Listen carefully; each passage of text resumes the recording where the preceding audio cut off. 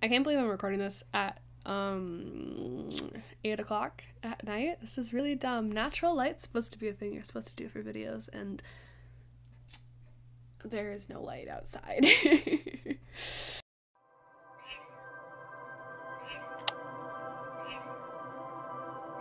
Hey, it's Becca and welcome back to my channel, or welcome if you guys are new. So I'm sure if you guys have watched Stranger Things season 4, you're probably a part of the online discourse surrounding the show and have probably seen the immense amount of hate that Mike Wheeler has been getting, especially after this most recent season.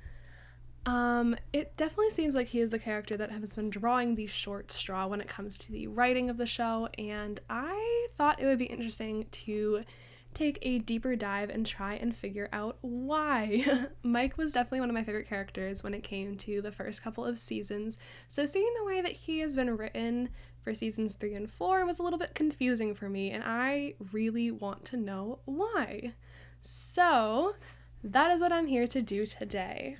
Mike has clearly become the punching bag for fans, with most fans saying that he was the character they would have cared the least about if he had died in Volume 2. So I want to take a deep dive into his character and analyze all of the different actions and choices that he makes throughout the entire show. After each season, I'm going to break down one relationship that is important to Mike, because Mike is definitely a character that is very much driven by those around him, so I thought it would be really interesting to just break down a lot of those friendships that he does have. This is definitely going to be a much longer video than I am used to. The script that I wrote for this is 33 pages long, which is really long, and I'm not used to this. So yeah, I know it's going to be a little bit of a different format, but I had some fun writing this. I was mostly fueled by Hayloft 2 for some reason. That got me through writing like over half of this script, but I don't know. Anyways, let's just get into it.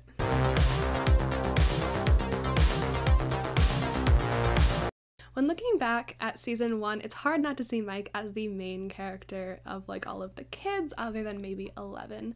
That was certainly the impression that I got when I first watched the show, and was shocked to see the dwindling screen time that he gets as the seasons go on.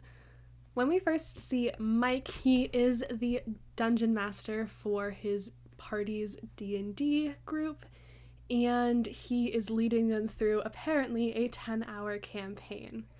As the group's like de facto DM, he certainly comes across as like the leader of the group. Included in this group is Dustin, Lucas, and Will, and from what we can see, Mike is quite the storyteller and is doing quite a good job at crafting his campaign to seem intriguing to the other members of the party.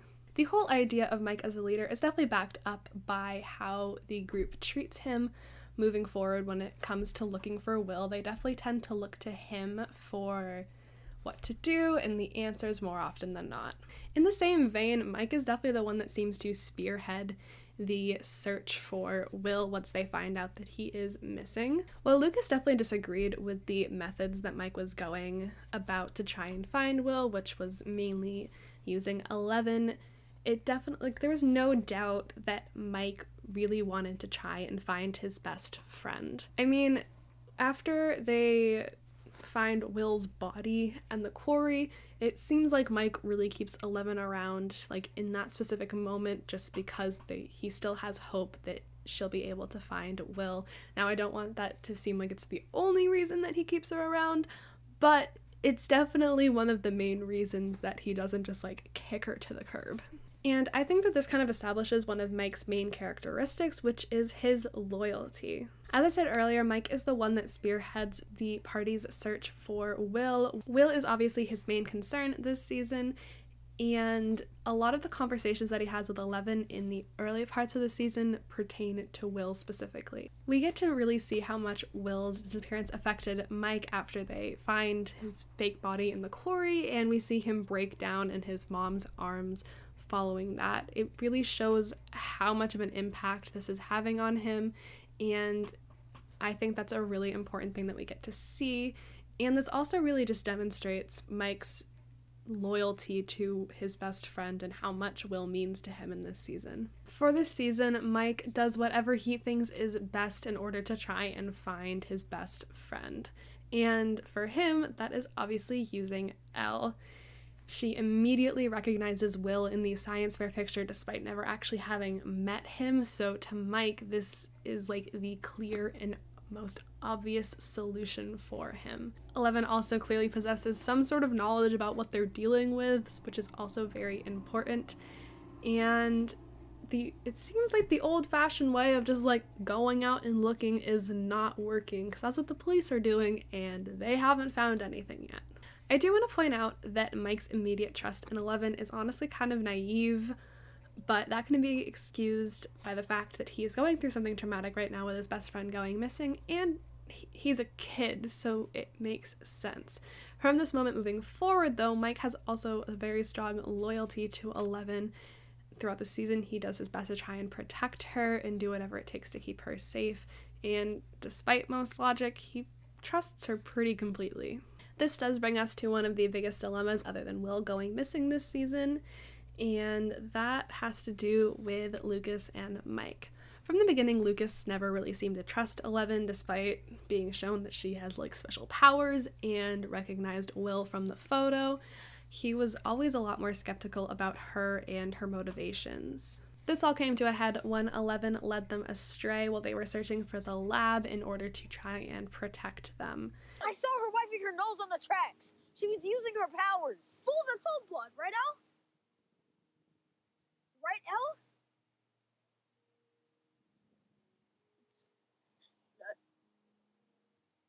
It's not safe. Well, what 11 did was, in a sense, like noble, trying to protect them. This does feed directly into Lucas's suspicions of her. Like, she did exactly what he was thinking she was gonna do, other than like her motivations for doing it. He saw finding the lab as the best way to try and find Will because he also cares about Will, so the fact that 11 sabotaged this also fed into his suspicions of her. Mike and Lucas's fight definitely puts Mike in a difficult situation. He is now forced to choose between one of his best friends and also someone that he's gotten really close to, who is also the person that he believes has the best chance of finding his other best friend. In this scenario, he completely trusts 11, and her redirecting them isn't like confirming any suspicions for him. He understands what she was trying to do, so he's just very confused on why Lucas doesn't understand. Later, Dustin brings up the idea that Lucas may be jealous that Mike was spending so much time with 11. You should have shaken my hand. He's just jealous. What are you talking about? Sometimes your total obliviousness just blows my mind. He's your best friend, right? Yeah, I mean, I don't know. It's fine, I get it. I didn't get here until the 4th grade. He had the advantage of living next door, but none of that matters. What matters is that he is your best friend. And then this girl shows up and starts living in your basement, and all you ever want to do is pay attention to her. That's not true. Yes, it is. And you know it, and he knows it, but no one ever says anything until you both start punching and yelling at each other like goblins with intelligence scores of 0. Jealousy can definitely paint a person in a negative light, which may be why Lucas was so against Mike trusting Elle in general. This whole moment leads to a giant fight between Lucas and Mike, causing the party to split up momentarily and to create a rift between them. Eventually, Mike and Lucas do end up reconciling, but this is really an important moment, not just for Mike's character, but for Lucas's as well. Mike also gets another moment to show his loyalty to Dustin this time. Upon being cornered by the middle school bullies at the top of the quarry, the same quarry where they found Will's body, Mike is faced with a very tough decision. One of the bullies has a knife to Dustin's neck, and the other is telling Mike to jump off the quarry, otherwise they would severely hurt Dustin. Mike, with actually very little hesitation, starts walking towards the edge of the cliff, and he walks off. Troy, I don't think this is a good idea, man. Mike, don't! Dentist office opens in 5, 4, 3, 2, 1! He sacrifices himself in order to try and save Dustin. And I think that's such an important decision that he makes. Obviously, we know that Elle shows up and saves him and he doesn't die, but I think a lot of people forget about this moment, and I hate that they do, because it's such an important character moment for Mike.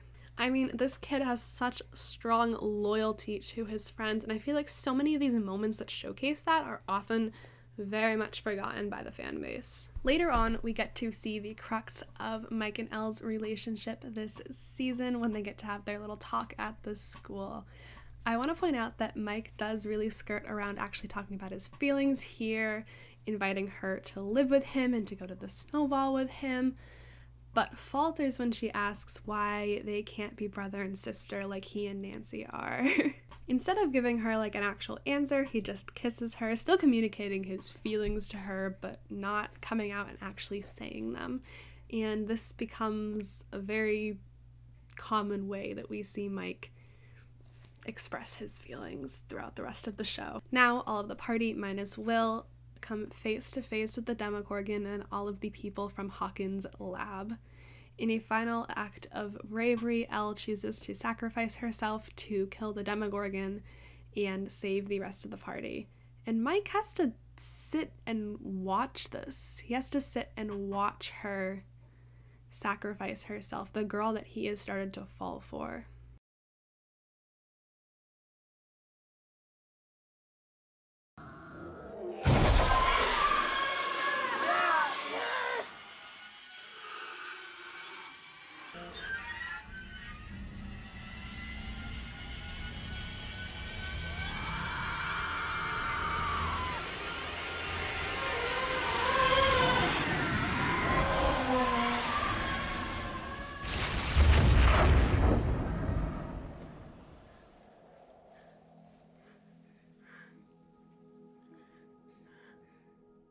In contrast to Mike's sacrifice for Dustin, Elle doesn't come right back. While we learn by the end of the episode that Elle's not really dead, Mike doesn't learn that for nearly another whole year. Having to watch this is absolutely traumatizing for Mike, and this definitely affects his behavior moving forward in other seasons. I think this doesn't get talked about as much because Elle didn't actually die. She does come back, and we know that she's coming back by the end of the episode.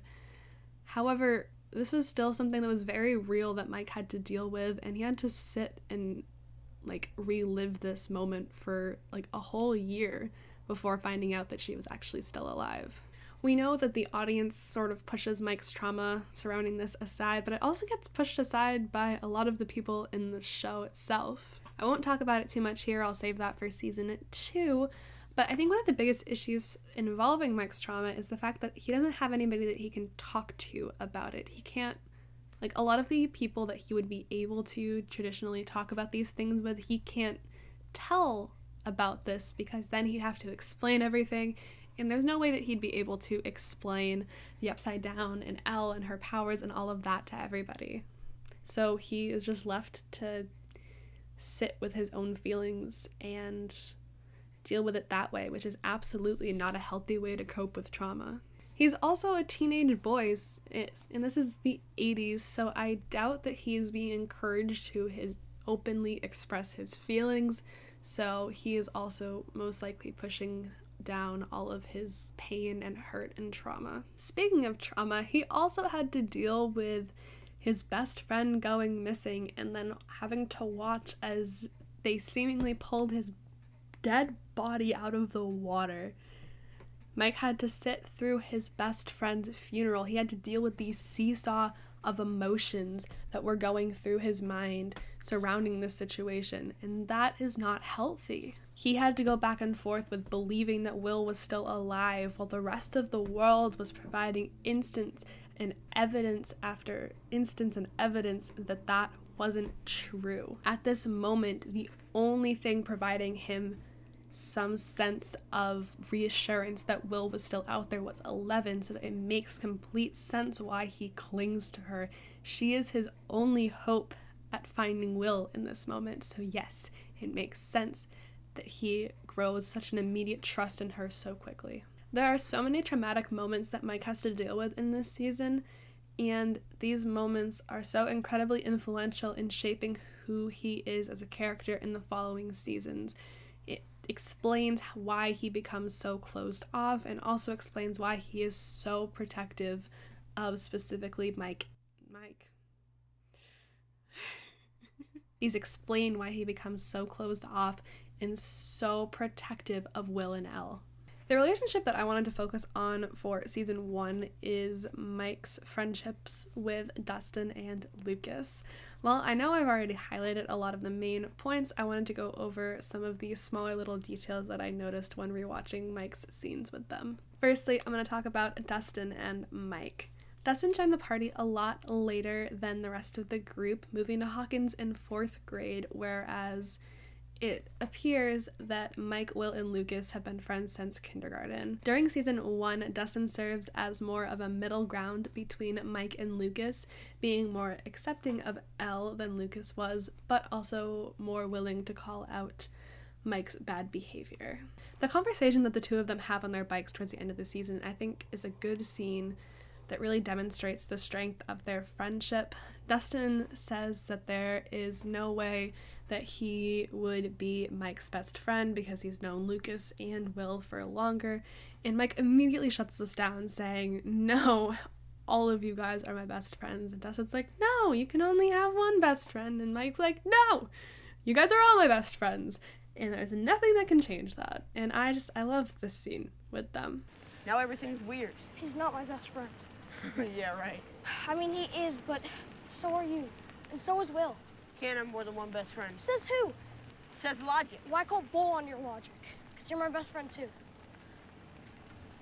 Okay.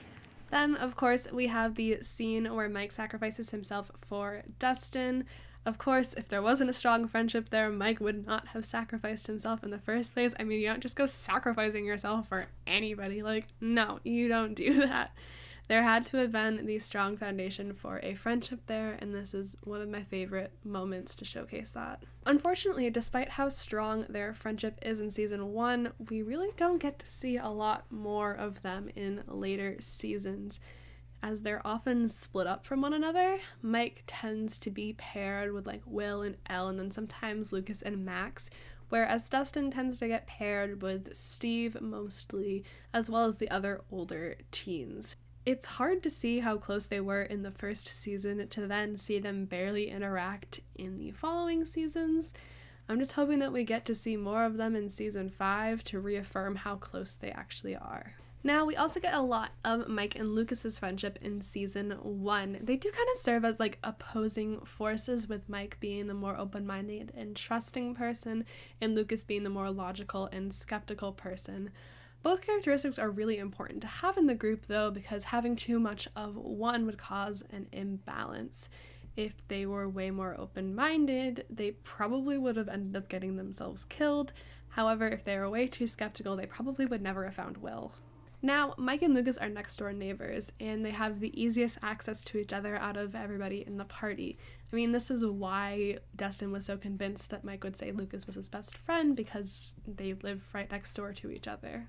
Despite the little arguments that Mike and Lucas have during the whole season and the rest of the show, they always still come back and help each other whenever it is needed. They butt heads quite often, but this just kind of seems to be a staple in their friendship, which I think is honestly kind of good for both of them. As I said before, I think it's good that both of them balance each other out, because I do think that they need to hear what the other has to say a lot of the times. They do have a unique friendship, but I think that's what makes their friendship stronger. As they say, opposites do attract, and Mike and Lucas's friendship really does seem to exemplify that. Once again in season 2, the two of them find themselves butting heads when it comes to trying to include Max in the party. I'll get into more of Mike's rationale surrounding this later, but once again this serves as a moment of contrast between the two of them. By the time we get to season 3, the two have gotten closer because both of them have gotten girlfriends for the first time. They do seem to go to each other for advice surrounding said girlfriends, and Lucas is right there to try and help Mike win Elle back after Hopper intervenes with their relationship. They do get to spend a lot more time together this season, and it was nice to see them working so closely together. During season 4, there is also not a lot of Mike and Lucas, due to Mike spending most of the season in California. Upon getting to high school, the little trio of them, Mike, Dustin, and Lucas, have joined the Hellfire Club, which is a D&D club, and Lucas has also joined the basketball team. The basketball team has been doing well, and they are set to have their championship game on a Friday night. Unfortunately for them, Hellfire also meets on Friday nights, and Lucas asks his two friends to ask the leader of Hellfire, Eddie, to postpone the meeting and have them come to their game instead, but this doesn't end up happening. They try, but instead of Hellfire getting postponed, they end up replacing Lucas with his own sister for the meeting and skipping his game. While I understand how important Hellfire is to Mike, skipping Lucas's game and then replacing him with his own sister definitely really creates a rift between the two that we do not see them resolve by the end of the season. Mike leaves for California before the two of them get a chance to talk, and by the time he gets back, it is clear that Lucas has a lot more things on his mind and is not worrying about the little fight they had before Mike left. While Lucas does seem to patch things up with Dustin, there is never really a chance for him to do the same with Mike, and it kind of leaves their friendship in a bittersweet spot by the end of season 4. We do get to see them hug in the hospital room at the end of the season, but I think this is more just due to the heightened emotions surrounding everything, and I wouldn't take this as them resolving their issues. I really hope that we get some sort of resolution to this and they get to talk in the next season and work out what has been causing them problems. I hope that we get back to the way they were in season 1.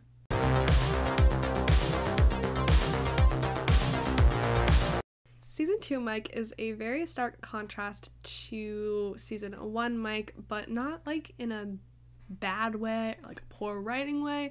I think it's in a very realistic way. As I talked about before, Mike experienced a lot of trauma in season 1, and that definitely has affected the way he behaves in season 2. While he is still close with the other members of the party, he has become very closed off to anyone else, and this becomes most evident when we see the way that he interacts with Max. I'm going to talk about them later, but I think it's important to understand why Mike is behaving this way.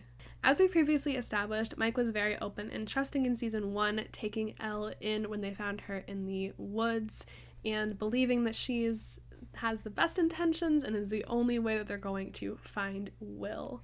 He was so open with her, and then he had to watch her seemingly die. We see the toll that this has taken on Mike. He has resorted to calling Elle on the radio every single day for pretty much a year straight, hoping that there is just a sliver of a chance that she is still alive. As a result of this, when there is someone new who wants to join the party, Mike is very against this. He doesn't want to get attached to someone new, and he doesn't want to have to go through the pain of possibly losing someone like that again in the same way that he lost Elle. So he pushes Max away despite her best efforts to try and prove herself useful. Now, one of the key elements of this season is Mike and Will's friendship. With Dustin and Lucas spending more time with Max this season, Mike and Will find themselves paired together more. We see throughout the season that Mike is very attuned to Will's emotions and behaviors, commenting one day when Will has to leave early for the lab that he was quiet today. Someone fires back saying, well, he's always quiet, but Mike's like, no, he was especially quiet today. I don't know. He's quiet today. He's always quiet.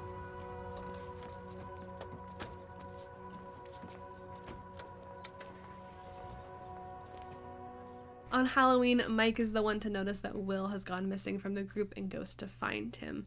Instead of heading back to the group, they end up going to Mike's house because Mike can tell that something is bothering Will. This is where, for the first time, Will opens up to somebody about what's going on in his mind with the mind flare and the now memories. Is this all real? Or is it, like the doctors say, all in your head? I don't know.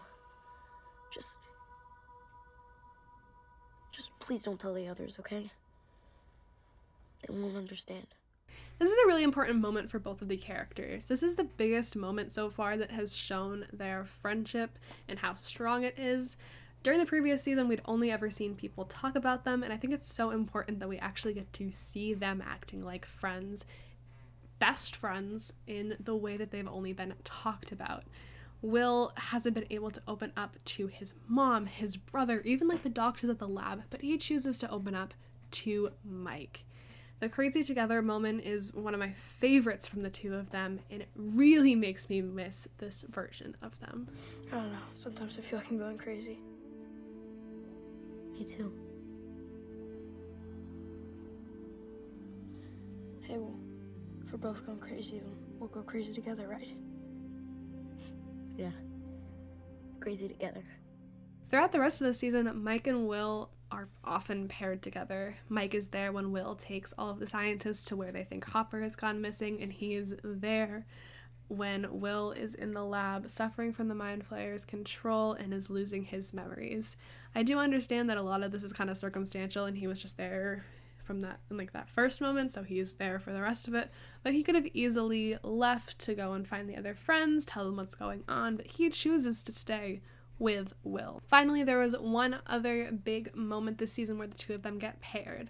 Once everyone has figured out that Will is being mind controlled, they have him inside of the Byers' shed and are bombarding him with positive memories to try and get information out of him without the Mind Flayer knowing. All of the kids are inside trying to figure out what Will is saying, except for Mike. Mike is right there talking about all of his positive memories with Will. He talks about how Will was the first friend that he made at school and how that was the best decision that he ever made. I saw you on the swings, and you were alone too. You're just swinging by yourself. And I just walked up to you and I asked if you wanted to be my friend. And you said yes. You said yes. It was the best thing I've ever done. I think that this scene really shows how close the two of them are and how strong that their friendship is. I mean, from what I can tell, Lucas has been friends with Will for just about as long as Mike have. I mean, from what I can tell, it seems like Lucas has been friends with Will for as long as Mike has, but they made the conscious decision to include only Mike with Will's family. They are best friends, and Mike seems to be doing everything that he can to remind Will of this. Season 2 was absolutely the peak of their friendship, and it hurts to know that it only seems to go downhill from here. Now, we need to talk about the moment that Elle comes back at the end of this season. My heart just broke for the two of them anytime the other was mentioned around them. Mike didn't know that Elle was still alive, and Elle was trapped knowing that Mike was hurting and that she couldn't do anything about it. Their reunion was something that I was waiting for throughout the entire season, and it definitely didn't disappoint.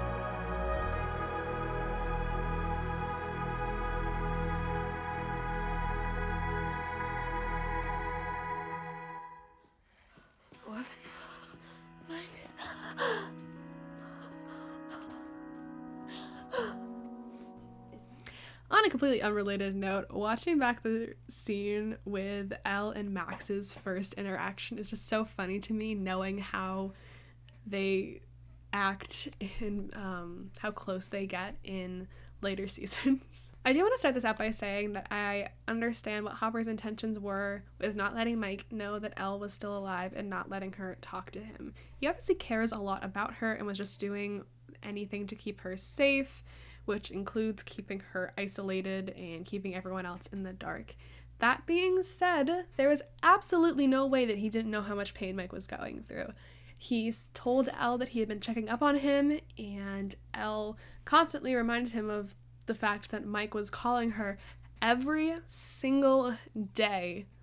So the fact that Hopper just let Mike suffer like that just for so long really just irritates me. Once again, I know that Hopper was just trying to keep her safe, but there had to have been a way that he could have at least explained the situation to him so Mike wasn't dealing with what he thought was the death of his friend and the girl that he had started to fall for. It was a cruel thing to put a literal child through, especially in the wake of him thinking that his best friend was like possibly dead. Mike Wheeler has gone through so much trauma as a child. So his reaction to the news that Elle was still alive was honestly pretty tame considering the situation. He deserved to have a much bigger reaction to the news, and I would not have blamed him one bit. The next part of the season sees him teamed up with the other kids for the first time since like all of the fighting had started, as well as being teamed up with Steve for the first time. There's not really anything I really want to talk about here other than the fact that being teamed up with him was probably pretty difficult for Mike. He has no idea what is going on with his best friend and has to be separated from him for the first time since this whole ordeal started, which has gotta be really difficult. He also has to watch Elle leave again, not knowing if she's gonna come back either. I mean, the last time they faced something like this, she seemingly died, and this monster is a lot worse than before. That's already a lot of stress put on him in an already extremely stressful situation. In the end, everything seems to work out. Will is saved and Elle manages to close the gate. The core group has survived to see another day, and they finally get to enjoy a moment to themselves. The snowball has arrived, which is the same one that Mike had mentioned to Elle at the end of the last season. This moment seems to be the moment where everything just kind of seems whole for Mike. All of his friends are alive and safe and happy, and he finally gets to have Elle back, who's also safe and alive, and everything that he could have wanted is here, and he finally gets to fulfill his promise that he made to Elle at the end of the last season by taking her to the dance. For everybody, everything seems to be finished finally with the Mind Flayer, the Upside Down, the lab, just everything. At this moment, there really isn't anything else that Mike could ask for, and it seems like things could only go up from here. Mike and Max's friendship is one that I find really interesting because more often than not, they have a lot of the same motivations, just very different methods of going about them.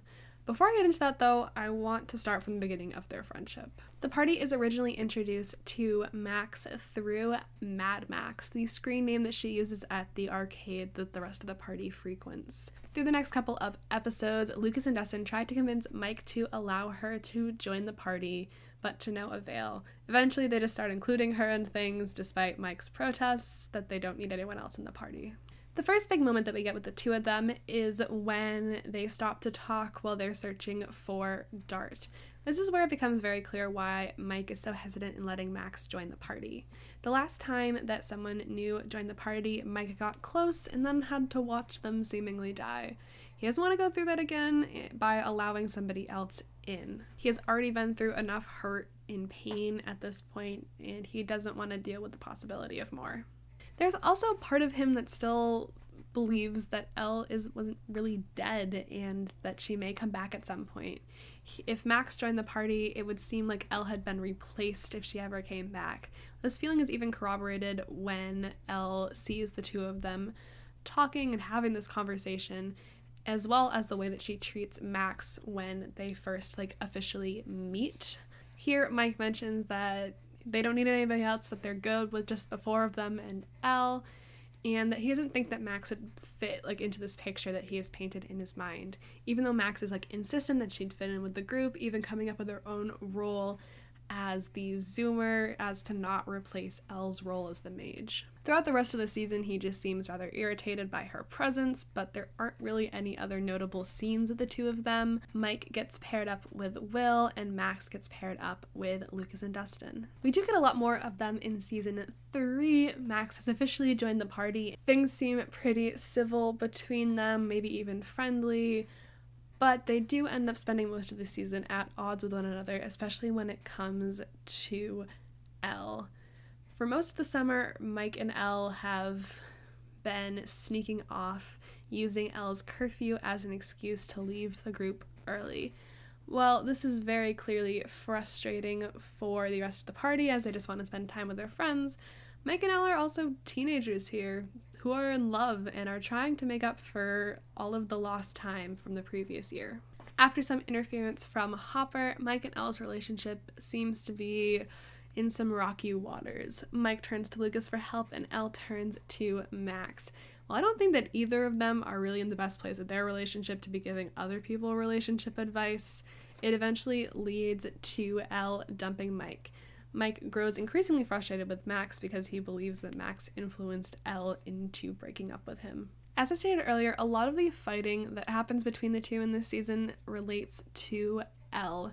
Their biggest fight occurs when it comes to the discussion of Elle trying to see into Billy's mind and learn about the Mind Flayer's plans. Previously, when they had encountered Billy, he clearly provided quite the match for Elle and left her really drained as a result. Mike was arguing on the side that Elle shouldn't do this because it's too dangerous for her. They had already seen how dangerous and powerful the Mind Flayer was now through Billy. Mike, as stated before, had also seen Elle go through dangerous situation after dangerous situation, and had even lost her once, so I'm sure the thought of going through that again was too much for him. He didn't want to deal with the trauma of losing Elle for a second time, and most likely having it stick this time. He wanted to protect her because he loves her and didn't want to see her get hurt again. Max, on the other hand, is arguing that Elle is her own person and can make her own decisions and doesn't need Mike telling her what she can and can't do. She thinks that Elle is clearly smart enough and capable enough to decide what she can do and how far to push her powers. Hey, can you guys settle an argument for us?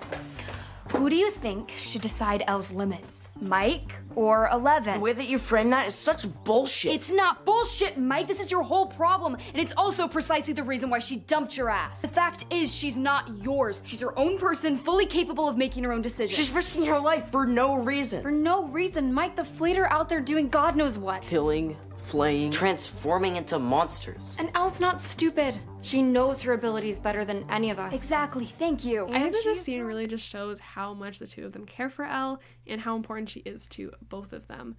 They both want what they think is best for her, they just have very different ideas of what that is. This goes back to the first thing that I said in this section, that Mike and Max have very similar goals, just very different methods of going about and achieving them.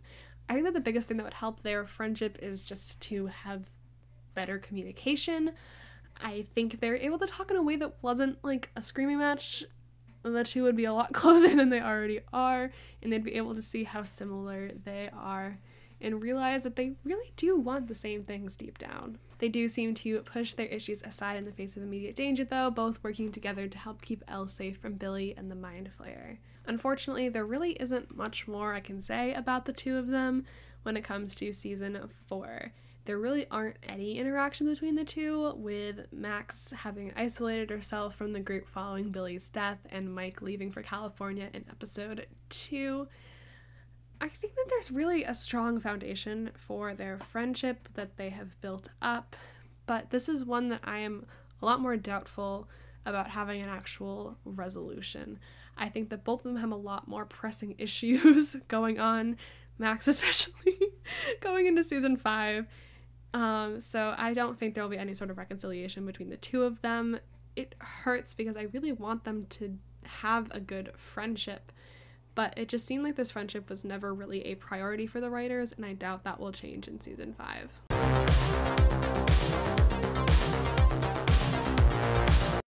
Season 3 definitely seems to be the season where Mike becomes a lot more divisive for a lot of people watching the show.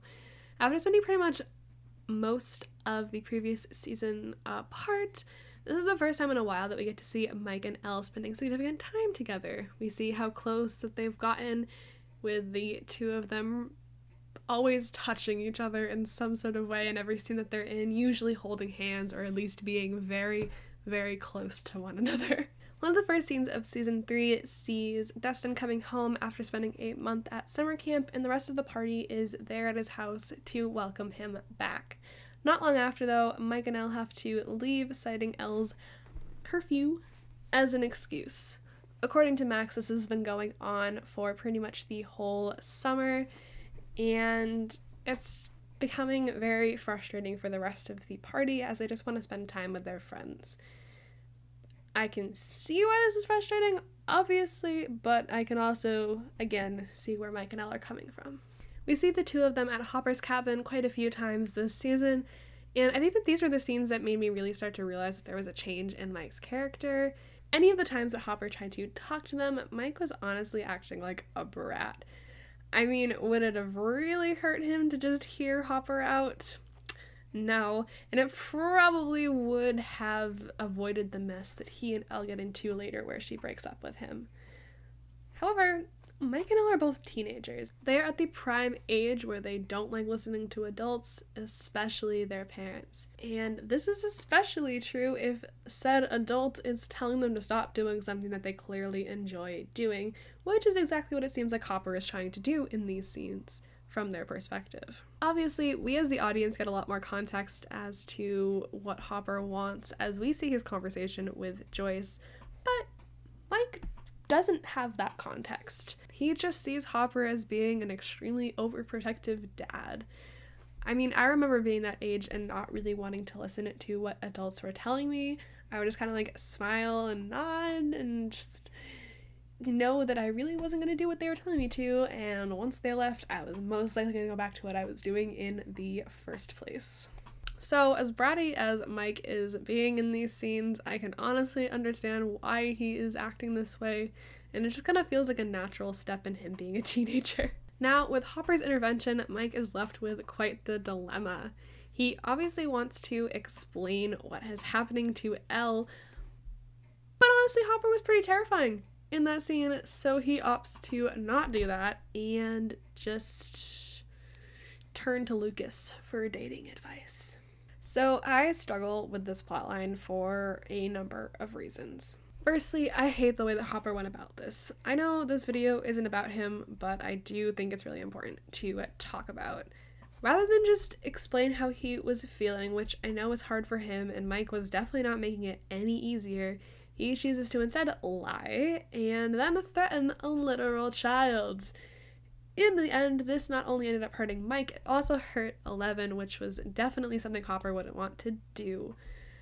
And because of the end of the season, we know how well worded what Hopper was planning to say to the two of them were, and I think if he had just been able to go through and say what he was planning to say, it would have gone a long way with both of them.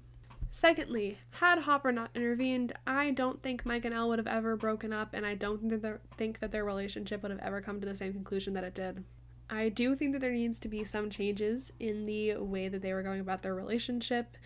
I think that Max had a lot of good points in the later season, but I definitely don't think that it would have spiraled as quickly as it did had Hopper not intervened. I do think that was the point, though, to be honest. It annoys me, but I do think that was the point. 3.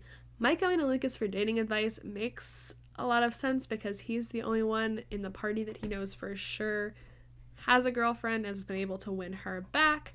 On the other hand, I absolutely hate the advice that Lucas gives him, and I think that there are so many other ways and so many better ways that Mike could have gone about this. We all know that clear communication is key to having a healthy relationship, and we know that that is especially important for Elle. Going behind her back and lying to her was not the move, and it doesn't shock me that in this scenario, Elle broke up with Mike. Overall, I do think that the way that Mike was acting during these scenes was pretty realistic for a typical teenage boy. The end result of this really doesn't shock me, and I think it could have been avoidable if it wasn't for all of the outside intervention from other characters. I don't think that Mike should be seen as the complete bad guy here, because during the scenes, it felt like he was acting pretty natural, and his responses seemed rather realistic. The guy has never had a girlfriend before, and is just trying to figure everything out. During all of this girl drama, we can see that Mike seems to be at odds with Will. I mean, most of the party seems to be, but it seems specifically clear with Mike and Will, and there is quite the drastic contrast to the way the two of them behaved in the previous season. With Destin being gone for most of the summer, and Will not being close with Max or Elle, Will is left to try and hang out with Mike and Lucas. However, things don't seem to be going very well because the two of them seem to either always be with their girlfriends or talking about their girlfriends every time Will tries to hang out with them. I've seen a lot of people say that Will was really annoying during season 3 for constantly asking to play D&D and then forcing Mike and Lucas to do a campaign with him. And I don't really want to get too much into it here. I'll save that for Will's own analysis. However, I do want to say that Will is also a deeply traumatized kid. He was kidnapped and forced to spend most of his, the following year in and out of lab appointments, and has lost a lot of his childhood as a result of that. Now, I don't think that because of what Will went through that Mike should just drop everything that he wants to do what Will wants. Mike is still his own person and is allowed to do things that don't include or interest Will. However, the way it seems like Mike has been treating him for the entire summer is just plain rude. He doesn't seem to notice how much he and the others have been excluding Will and ignoring him, just shutting down anything that Will suggests. We do get a glimpse of the Mike and Will that we are used to in the very first scene of the season, where the party is at the movies. Mike can tell that something is bothering Will and asks him about it, but this is literally the only thing that reminds us that these two are supposed to be best friends. The only reason that Mike seems to figure out that the way they've been treating Will is bothering him is because Will literally blew up at him and Lucas and had to spell everything out for him. I think that the fight that Will and Mike have in Mike's garage is definitely the scene where pretty much everyone's opinion on Mike changed.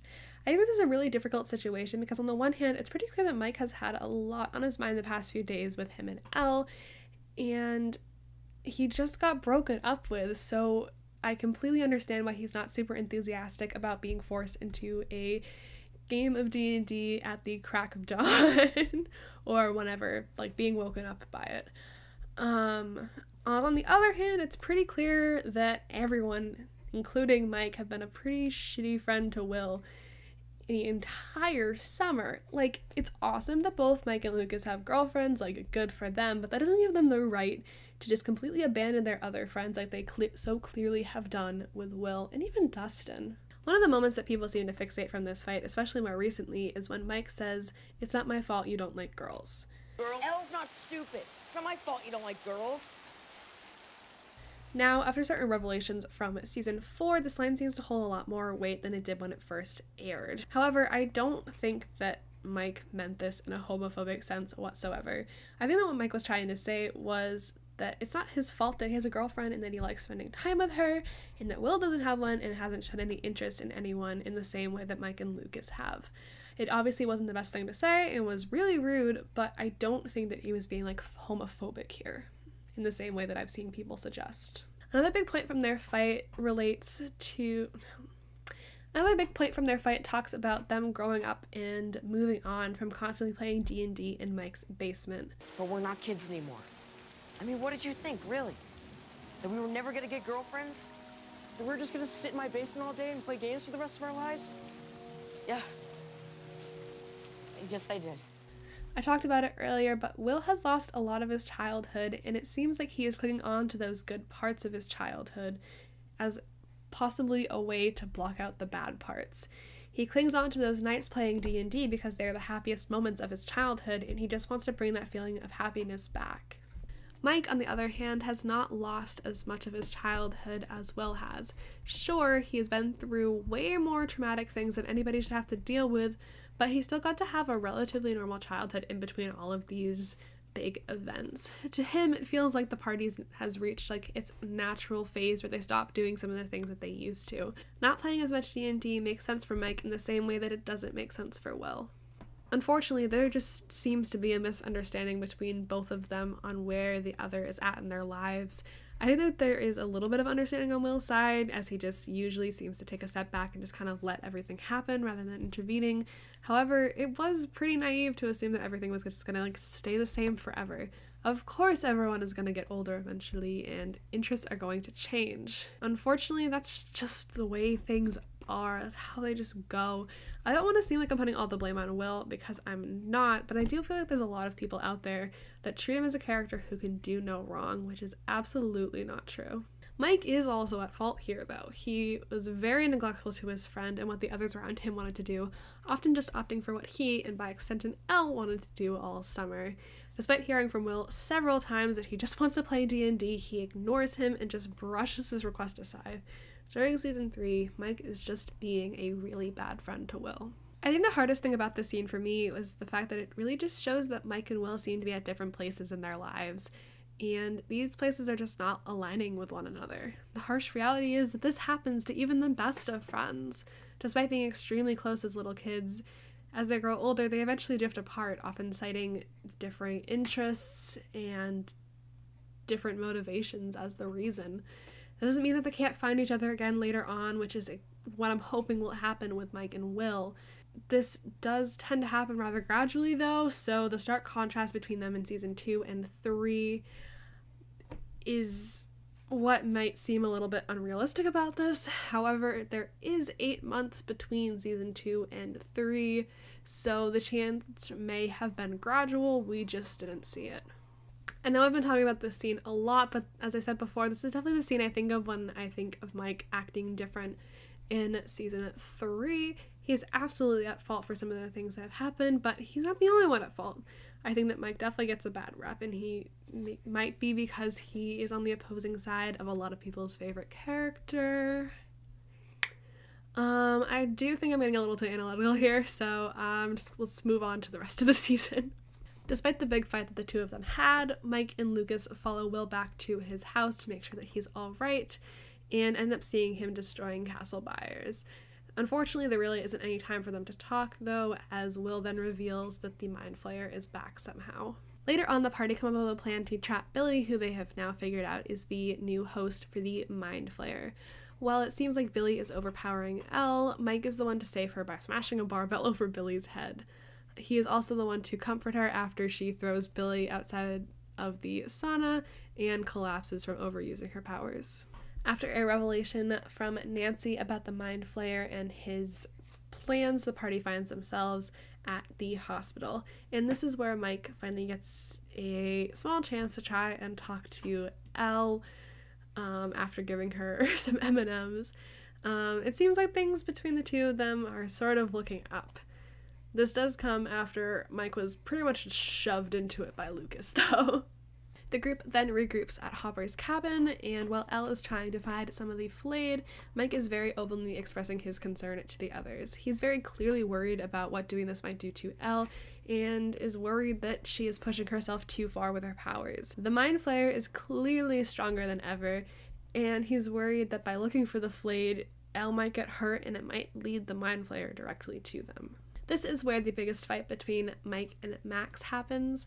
Mike, as I said earlier, is very worried about Elle pushing herself too far here. Max, as well as the other people in the group, are on the side that Elle knows what she's doing and knows her limits, and that what she's doing is the only way that they are going to find the flayed and the Mind Flayer.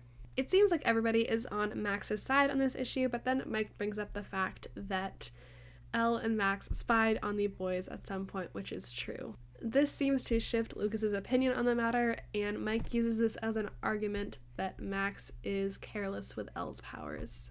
The whole fight ends with Mike confessing that he loves Elle and that he can't lose her again. I'm just trying to demonstrate how careless Max is with Eleven's powers. In fact, how careless all of you are. You're treating her like some kind of machine when she's not a machine, and I don't want her to die looking for the flayed when they've obviously vanished off the face of the earth. So can we please just come up with a new plan, because I love her and I can't lose her again.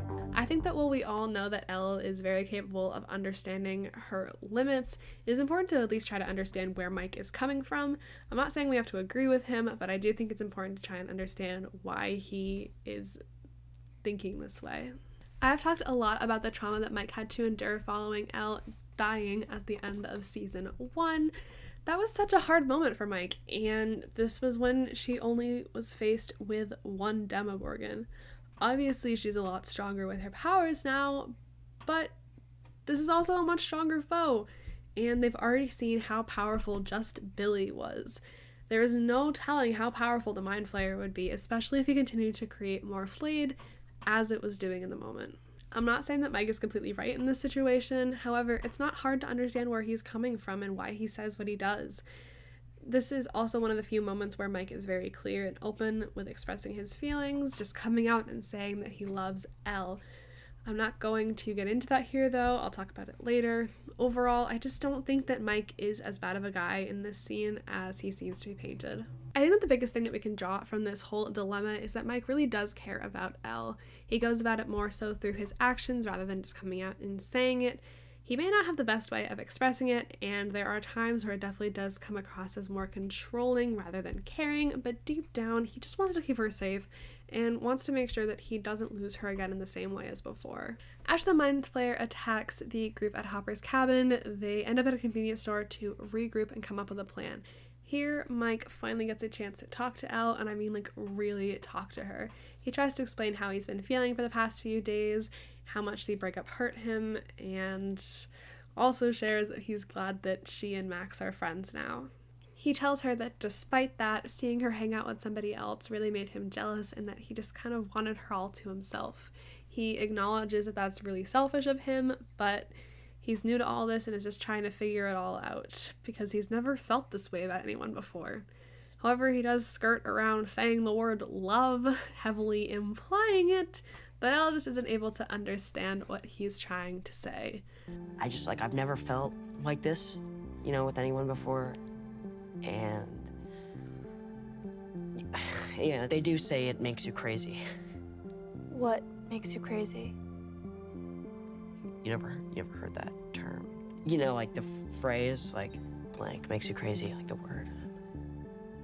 Girlfriends? No, not girlfriends. Boyfriends? No, not boyfriends either. It's like a feeling, or yeah, like something, like old people say it to each other sometimes. Old people? Yeah. What I want to say is that I know that That's the copy. Before he can actually explain it though, Dustin radios in saying that it's a code red. Despite his previous outburst earlier, this is like the most emotional vulnerability that we've ever really gotten from Mike. It's pretty clear that he's rather closed off with his emotions, choosing to showcase them through actions rather than words, so it's a nice change of pace to see him actually vocalize what he is thinking, rather than just expecting the others around him to understand. In terms of what he actually says here, I think it checks out. Jealousy is pretty common in relationships, especially new ones, and if something changes up what you're used to with it, Max and Elle becoming friends was definitely not something Mike was used to, and it kind of threw a wrench into his typical routine with Elle, causing him to behave differently than he normally would. Also, I'd like to bring up once again that Mike is a teenager. He is not going to do everything perfectly because that's what teenagers do. There are going to be mistakes, and he isn't going to say everything right the first time or even the second time. This is the time for learning how all of this relationship stuff works. There is a little thing that I want to note here. Once everyone reunites and they're about to split up again, Hopper tells Mike to be careful, and I love it. I think that Hopper is finally able to see how much Mike actually cares about Elle, and that he might not be as bad as he thought, which is a nice change. It's a nice change to see. Unfortunately, there really isn't anything to note during the battle against the Mind Flayer, other than there's definitely been a shift in Mike and Max's dynamic. Now, 3 months later, everyone is helping the Byers pack up their stuff to move. After Will puts all of his D&D books in the donation box, Mike questions him, asking, well, what if you want to join another party when you move? Will just denies this, saying that he would never do that. I think that this still speaks to how strong their friendship is, despite how rough of a summer the two of them had. I know things go a little differently in season 4, but I don't want to talk about that. That's not what I'm here to talk about right now. I'm here to talk about season 3. Here, in this moment, we finally get a glimpse at the Mike and Will that we are used to and the best friends that they should be. Mike and Elle also get a chance to talk before they all leave. Mike mentions that he's going to steal Cerebro, which is Dustin's radio tower, from him and call Elle all the time. He also talks to her about all of the holiday plans and who's going where to visit. Elle then brings up Mike's argument that he had with Max at the cabin, saying that she heard all of it. Mike tries to play this off, saying that he really doesn't remember it, and then Elle says that she loves him too, and then just walks away. Now, I was really stuck on what friendship I should talk about at the end of season 3, and I kept going back and forth between Will and Elle. Well, it makes more sense to talk about Elle at the end of season 3. There's still so much going on with both of their friendships in season 4, and it felt like it would just kind of ruin it if I talked about it now. So I'm going to talk about both of them after season 4, as that makes a lot more sense to me, and it kind of follows along with the show better, as both of them really play an important role in Mike's character in season 4.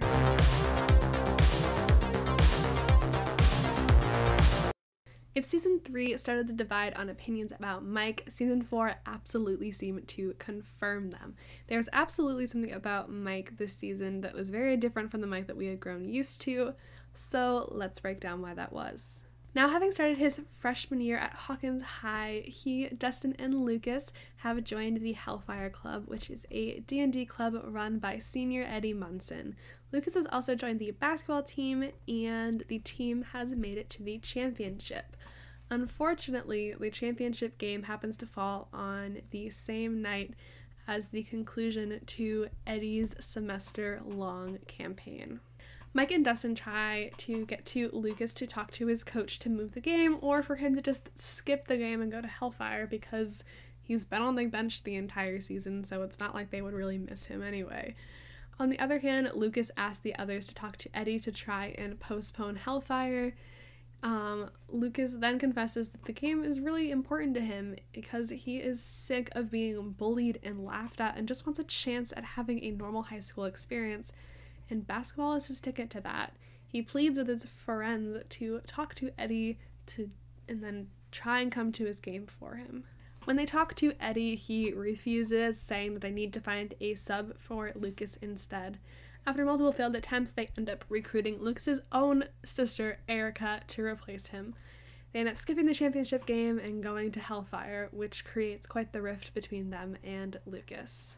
Unfortunately, Mike and Lucas do not get a chance for reconciliation as Mike leaves for California the next morning. He shows up wearing the worst outfit I have ever seen.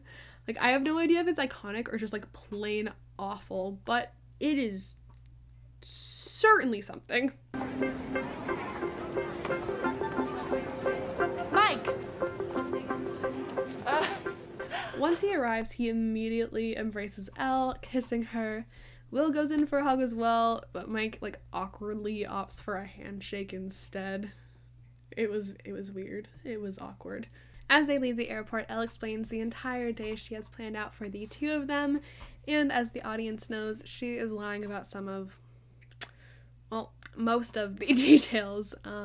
Things are very clearly awkward between Mike and Will here, most likely due to the distance not doing any favors for their friendship. The trio then makes their way to the roller rink, where Mike and Elle are all over each other, leaving Will as the ultimate third wheel. Unfortunately, things go very wrong very quickly when Angela, originally presented to Mike as Elle's friend, shows up, traps Elle, and throws a milkshake on her, humiliating her in front of the entire roller rink. This is where Will tells Mike that Elle has been lying to him about everything and that she's been having a ton of problems at school. While Will and Mike are trying to find Elle, they end up having a fight. Mike is angry at Will for not telling him about Elle lying to him sooner, because they probably could have stopped what happened. He accuses Will of sabotaging the day as well by like moping and rolling his eyes the entire time. Will then says that he was really frustrated that Elle was lying to him, and he felt like a total third wheel the entire day, so he shouldn't blame him for not being happy the entire time. Will then asks about like the two of them, like what happened to them. He says that Mike only called a couple of times while Elle has a whole book of letters from him. Mike then retorts by saying, "Why is it all on me?" and that maybe Will should have reached out more. This is where it really seems like their friendship is slipping. There's a couple things I want to bring up relating to this. Firstly, I want to say that I see both of their sides here, and that I don't think that either of them are completely right or completely wrong.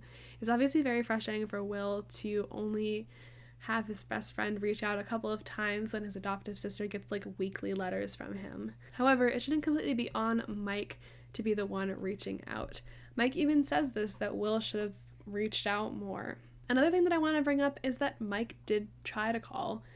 Dustin says at some point later on during the season that Mike had been complaining all year that he couldn't get through to the buyer's phone because of Joyce's new job. Same shit. How's that possible? I told you, Joyce has this telemarketer job. She's always on the phone. Mike won't stop whining about it. Okay, yeah. Realistically, Mike was not trying to call Elle because if he did, that would most likely reveal her location to the government, which is not good. And it's not like he was probably trying to call Joyce or Jonathan, so he was most likely trying to call Will. Something that I've seen a lot of people mentioning is that if Mike was writing letters to Elle and if he wasn't able to call Will, why wouldn't he write Will letters? My best guess for that is probably that he felt as though writing letters was more of like a romantic thing that he wanted to like reserve specifically for Elle, and probably didn't quite feel comfortable doing the same thing with his best friend. I definitely think that there were lots of things that both of them could have done to communicate better and reach out more and try and maintain their friendship during this time apart. However, I do think that there were things that were working against them and stopped them from communicating in the way that either of them would have wanted to. Eventually, they do find Elle after she smashes a roller skate into Angela's face. Mike runs up to her asking, "What did you do? What have you done?" and just seems very distressed. I've seen a lot of people talk about this scene as well, mostly relating to Mike's reaction here. People bring up the fact that he doesn't really seem to have a reaction any of the times that Elle has, like, killed people, but when she smacks someone in the face with a roller skate, he's freaking out. I think a lot of people just have a problem with the stark difference between the two different scenarios. I think the reason that I don't have an issue with this is just due to the different context of the different scenarios. During any of the times that Elle has killed people, it's been life or death situations. Each time someone in the group has been, like, has feared for their lives, and in those situations, the only way out is for Elle to use her powers and kill the people or things that are threatening them. However, during the Angela situation, it was not a life or death scenario. Mike went to the roller rink thinking that he was going to have a fun day with his girlfriend and his friend. And up until 15-20 minutes ago, he was under the impression that Elle's life was great there and that she had a lot of friends and was having a great time. So he was also dealing with a lot of emotions surrounding the fact that she had been lying to him all day. He was not expecting her to retaliate in the way that she did, so of course he reacted in the way that he did. I think another reason that people have such a negative reaction to the scene is that while Mike is saying what he's saying, it is overlaid by Dr. Brenner saying the exact same thing. This moment obviously is trying to draw a parallel between the two scenes and definitely makes us have a negative reaction to Mike. We all know that Brenner is a bad guy, and I highly doubt that anyone's going to dispute that. So the scene definitely does seem to paint Mike in a negative light. I don't think that Mike's reaction was out of pocket here, and I think that the negative reaction to the scene mostly just comes from people wanting to make Mike seem like a terrible person in any way that they possibly can. The next morning, Mike finally gets a chance to talk to Elle about what had happened the night before. He's still very confused and hurt by the fact that he was lied to, but Elle is also hurt by his reaction to the whole situation. Well, I've already said in my opinion on his reaction, he explains that he's not scared of her. The whole thing just shocked and confused him. This conversation ends up leading to what I think the biggest problem with their relationship as it currently stands is. Mike talks about how much he cares about her, but Elle then brings up the idea that he doesn't love her, though. She shows him every letter saying that it's always signed from Mike and not love Mike.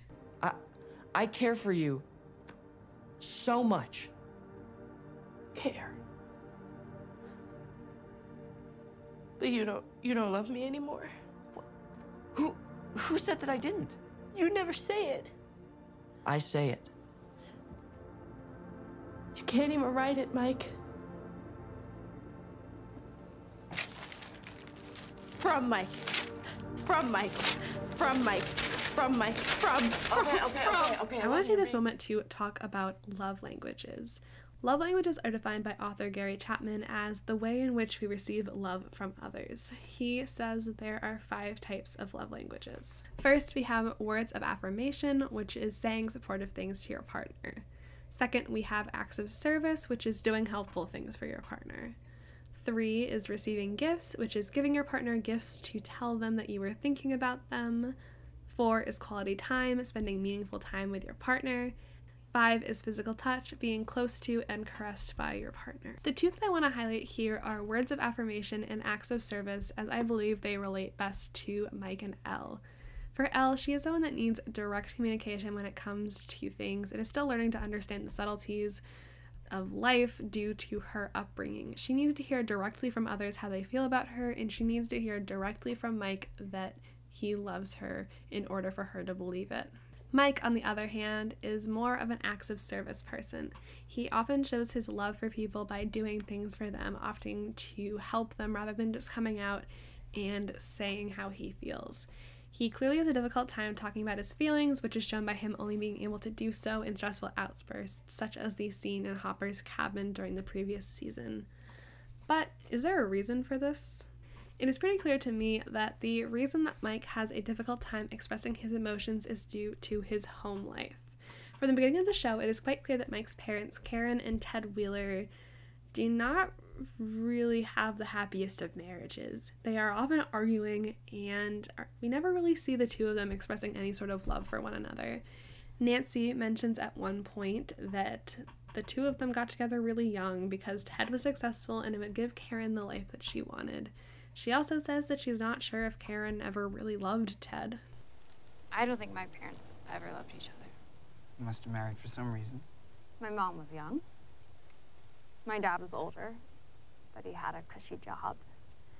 Money, came from a good family. So they bought a nice house at the end of the cul-de-sac. Started their nuclear family. Screw that. Yeah. Screw that. Now, this really isn't the best environment for either of their kids to grow up in, not having a good example of what a healthy relationship looks like to base their own off of. There is a good chance that Mike just assumed that this is how relationships are supposed to be, and that he never really saw saying I love you as being normal. Also, as far as I know, there aren't really any other adults in his life that have healthy relationships that he can look up to, other than maybe like Lucas's parents, but we don't know anything about them. In the end, it just doesn't seem like their two types of love are that compatible with one another, and they're both at an age where that's most likely not going to change. I'm not saying it's impossible, but it just seems like they're at a place where a relationship is not the best idea. I'm not saying that they don't love each other and don't care about each other, and I'm sure that they would probably work out better later on after they've both matured, but it just doesn't seem like the best idea for them to be in a relationship right now. Elle is later taken away by cops after the roller rink incident and is then later taken by another faction of the government that is working with Dr. Owens. Mike is very distraught, trying to understand what's going on with Elle, and now also trying to figure out what is going on in Hawkins. After 2 agents have been assigned to keep Mike, Will, and Jonathan safe in the house, Mike and Will get a chance to talk. Will is very concerned about Hawkins, wanting to know what is going on and believing that there's no way that they can keep Hawkins safe without Elle. Mike is still thinking about Elle and confesses to Will that he and Elle fought before she was taken away. He says that he wishes that he could have said something to her and that maybe if he did, she would actually want him there with her. Will reassures him that everything is fine and that Elle can handle herself, but once again stresses his concern for everyone in Hawkins. Mike asks then if he doesn't trust Owens, and Will says it's not that, it's just the fact that Owens couldn't save him. It was Mike and his friends that were able to save Will. It's a nice moment between the two, especially when Mike says that it's going to be up to them to save the day again. I mean, this is what I missed when it came to Mike and Will. This is a lot more along the lines of the best friends that we have come to get used to. Mike also gets a chance to apologize to Will for how he's been treating him for the last few days, as well as just for the past year. He says that everything has felt so weird for like the past year, and that he's just been so worried about Elle that he feels like he lost Will. He wants them to be able to work together again like they used to as best friends, and the two seem to make up here. Even if there are some things that they definitely need to talk about, I'm really happy that the two are finally get a chance to like really talk. I really missed them, and I'm glad that they're finally moving forward here. Jonathan then comes up with a plan for them to make their escape and get to Hawkins and Elle, and the plan is to get Argyle to come and pick them up by ordering a pizza. It doesn't go according to plan though, because before Argyle can show up, the other faction of the government that is working against Owens shows up and starts shooting at them, seemingly killing one of the agents and shooting the other one. They get him out as Argyle shows up and they drive off. Unfortunately, the agent dies. I can't say it without laughing. Fortunately, the agent dies. Unfortunately, the agent dies. Can I change it? Unfortunately, the agent passes away. Okay, that one's better. Nope. Alright. Unfortunately, the agent dies, and they end up burying him in an abandoned car dump. Sorry. Unfortunately, the agent doesn't make it, and after burying him in an abandoned car dump, Mike and Will once again get a chance to talk. They do a lot of talking in this season. Mike is still worrying about the same issues as before and just wishes that he could have told Elle how he felt. Will then says how scary it can be to tell someone how you really feel, because what if they don't like the truth? We all know what he's implying here, but this does seem to do the trick in cheering Mike up. They then find what they think is the phone number for the agent lady in the dead agent's pen. They find the payphone, but after calling the number, they figure out that it's not a phone number, it's actually a computer. And so they come up with a plan to go and find Susie, Dustin's girlfriend, to help them figure out what is going on. When they get to Susie's house, she agrees to help them under the guise that this is to help win a competition to win a video game console for Dustin's birthday. They stage a plan to get to the only computer in the house, and she is able to get them the coordinates for the computer. On the ride to the coordinates, Mike opens up that he's really worried for Elle, but is also worried that she's soon going to realize that she doesn't need him anymore. He says that it was all just some dumb luck that he was the one that found her in the woods that day, and that he isn't special. Will then says that it seems like Mike's just really scared of losing her, and this just seems to hit the nail right on the head. We've talked a lot about the trauma that Mike has dealt with when it comes to losing Elle, so of course the thought of losing her again is fresh on his mind. Now we have to talk about the confession scene in the van. We all know exactly what Will was trying to say here, and that he was just substituting his own feelings for Mike with Elle's. However, this isn't a video about Will, so I want to focus on Mike's reaction to this. Firstly, how in the world did this dude not see or hear his best friend crying right next to him? I just don't understand that. Anyways, I don't blame him for not picking up on what Will was trying to say here. Mike clearly has a lot on his mind right now and is dealing with a lot of emotions at that moment, and here Will is saying exactly what Mike needed to hear. So of course he's going to be focusing on that, not picking up on the subtleties of what Will was trying to imply. The moment where everybody finds Elle and they reunite is a really sweet moment. I just really wish that Mike would have asked if she was okay here. I mean, he literally watched her just take down a helicopter that was shooting at her and is surrounded by dead bodies. I'm glad that Will at least asked, like somebody at least asked here, but I was kind of expecting Mike to, because he was the one that was so worried about her. In the season finale, Mike and Elle finally get a chance to talk before her fight with Vecna in Max's mind. They both mention how much they missed one another, and it seems like Mike is finally going to get a chance to apologize for their fight earlier and maybe even, like, confess his feelings. He's getting close to it, but ends up getting interrupted by Argyle. It honestly seems like every single time Mike is getting close to being able to talk about his feelings openly, there is something that stops him from doing so. Now we get to Mike's monologue while Elle is fighting Vecna. Once again, Will is the one that comes up with the best ideas and is the one that convinces Mike that he has to be the one that can save her. For the most part, I really don't have an issue with the monologue itself. I think that a lot of it was just Mike saying what he thought Elle needed to hear in that moment to help her fight.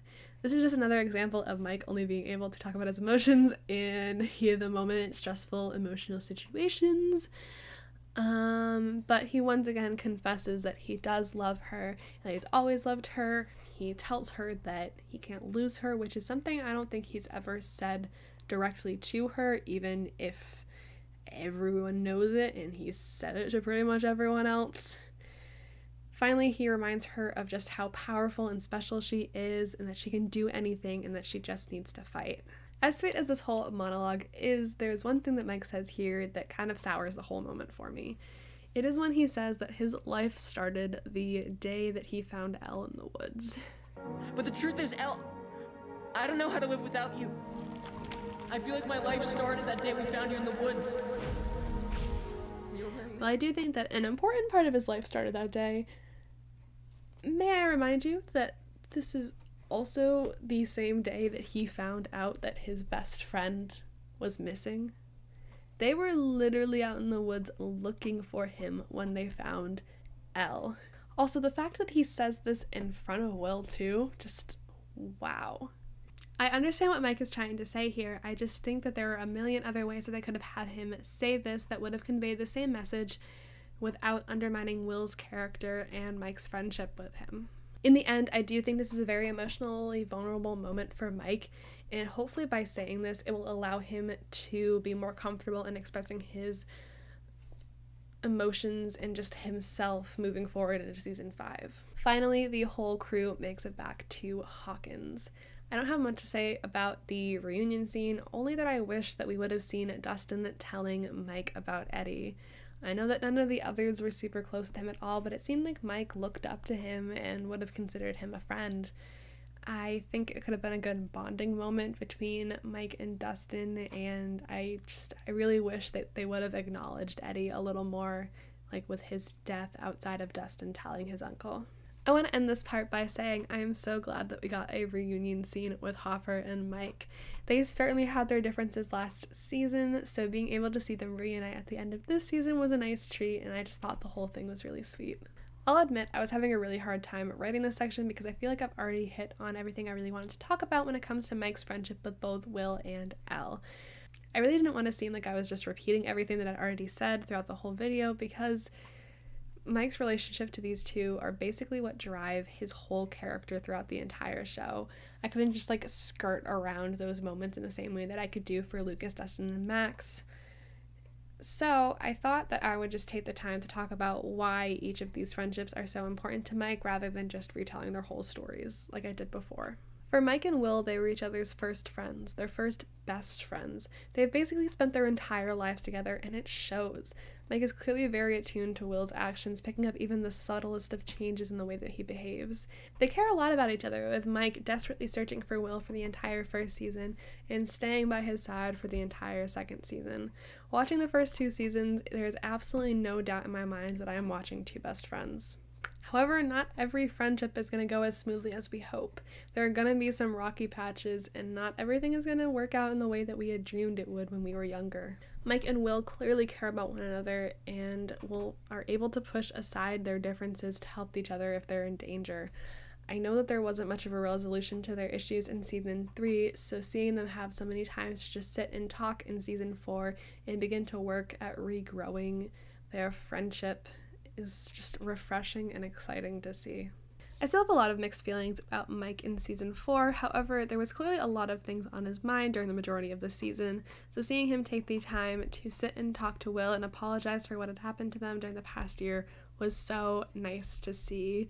I had missed seeing them so much, and I'm really hoping that this is building to them re-establishing their friendship and becoming best friends once again in season 5. They have the strongest foundation for their friendship out of the entire group, and I hope that is utilized more often. In the end, I trust that Mike and Will find their way back to one another and back to being the best friends that they once were, and hopefully the writers will see that and will follow through with that they have been setting up with the 2 of them since the beginning of the show. These 2 are best friends, and if I don't clearly see that in the next season, I'm going to be very disappointed. In the same way that Mike and Will were each other's first best friends, Mike and Elle are each other's first loves. We spend the first season getting to know them in the same way they are getting to know one another. It's so fun to see them grow together this season, and I love that we get to see how their friendship forms from the very start until the end of the show. For all of the other friendships, we don't really get to see where they start, so it's nice that we get to see this with them. The 2 of them really do affect the behaviors of the other one throughout the entire show.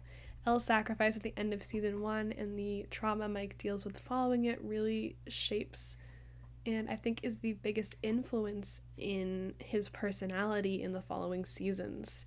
He is a lot more closed off and a lot more nervous surrounding anything that Elle does. He's already lost her once and doesn't want anything else to happen to her that could mean him losing her again. This fear has caused him to be rather irrational in scenes, especially when it concerns Elle. Elle, on the other hand, cares very deeply for her friends and would do whatever it takes to protect them. And in the first couple of seasons, this is mostly just extended to Mike, as she wasn't as close to the others. She leaves Hopper's cabin due to a frustration with his rules and a desire to see Mike again.